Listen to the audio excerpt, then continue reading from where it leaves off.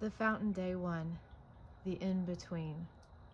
I'm feeling the Spirit move deeper in me every day, and as I learn more about God and His ways, I have become more willing to allow for the in-between time, because that time strengthens my character and makes me unbreakable. Until the time came to fulfill his dreams, the Lord tested Joseph's character. Psalm 105, verse 19. Consider it pure joy, my brothers and sisters, whenever you face trials of many kinds, because you know that the testing of your faith produces perseverance. Let perseverance finish its work so that you may be mature and complete, not lacking anything. James 1, verses 1 through 4. I am forged in the fire. As the flames of disappointment flare up around me and my heart moans in discomfort, I am held. I become refocused on the giver of the promise. I become further enamored with his presence.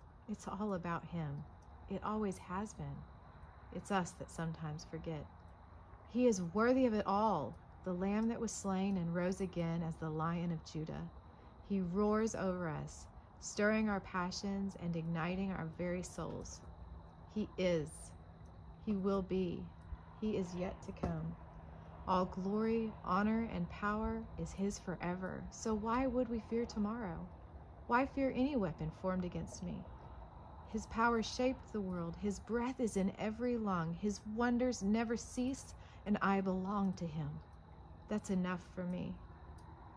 Don't worry about tomorrow, for tomorrow will worry about itself. Each day has enough trouble of its own. Matthew 6, verse 34. Don't brag about tomorrow, since you don't know what the day will bring. Proverbs 27, verse 1. We are called to live with a spirit of humility, not worrying about and not bragging about tomorrow. A beautiful balance of living content with this day. I have let go of the more of the world and embraced the more found in the simple. Making space for your voice, making room for change, being more aware of your spirit. You make wise the simple. Bring wisdom into my simplicity. Bring fullness into it.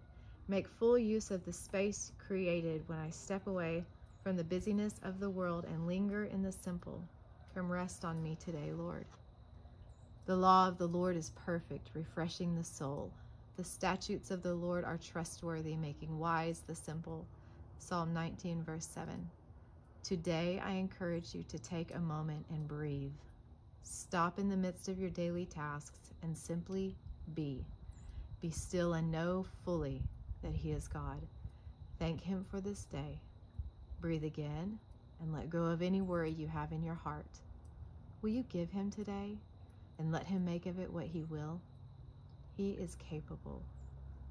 He says, be still and know that I am God. I will be exalted among the nations. I will be exalted in the earth. Psalm 46, verse 10.